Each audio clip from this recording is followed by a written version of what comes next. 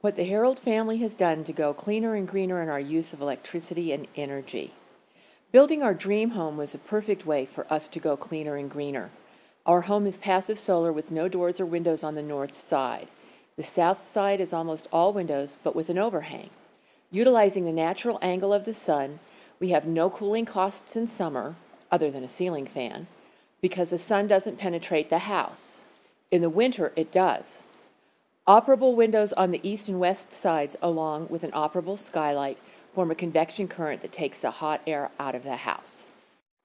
The structural walls of our home are rammed earth, made of recycled automobile tires, filled to plumpness with earth that was sledgehammered in. The concrete slab floor sits directly on the earth. This all gives us plenty of thermal mass to store the heat of the sun in the winter.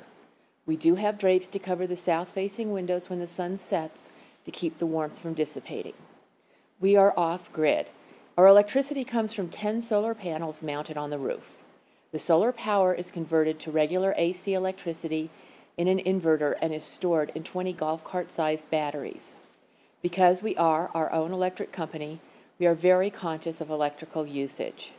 When we built the house in 2003, we purchased all new Energy Star appliances, except for the washing machine we brought with us, since we had already replaced an old agitator-type washer with a horizontal axis, front-loading washing machine that is energy efficient. Our hot water heater is a propane-fueled on-demand type with electronic ignition, which saves the energy consumed with pilot lights, and also only heats water when it is needed instead of keeping a tank of water hot 24/7. Instead of using a clothes dryer, we dry our laundry on a clothesline.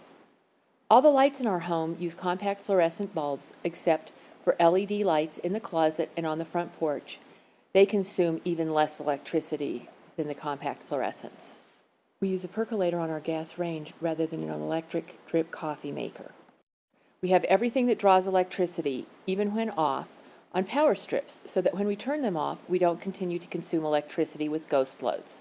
Some of those items are TVs, VCRs, compact disc players, and satellite TV. Even though I use a computer and satellite internet with wireless router all day, I have all of those on a power strip so they can be easily turned off when I leave the house or when we go to bed at night. Our utility costs for an entire year consist of the price of 250 gallons of propane, which is used for the kitchen range, the hot water heater, and a space heater in the bathroom.